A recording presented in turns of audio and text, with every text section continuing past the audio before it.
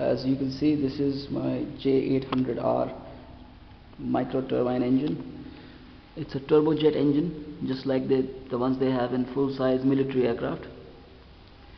Add a low pressure fan in the front and it becomes a turbofan engine which is used in commercial jets. This is a very simple test bed. I wanted it as small as possible, so it's about 2.5 by 2.5 table, and I've set up everything, made sure everything is bolted securely. This is the rear view of the turbojet engine, and here you can see the Inconel turbine wheel. Spins at 153,000 RPM max speed.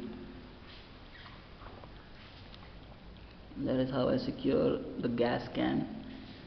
Everything has to be very well secured so that nothing flies off with the jet blast.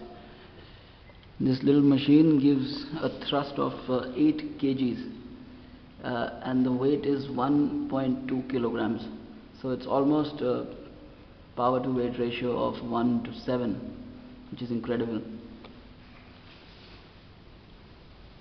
As you can see, the fuel is down low. It's over because I ran the jet already thrice today.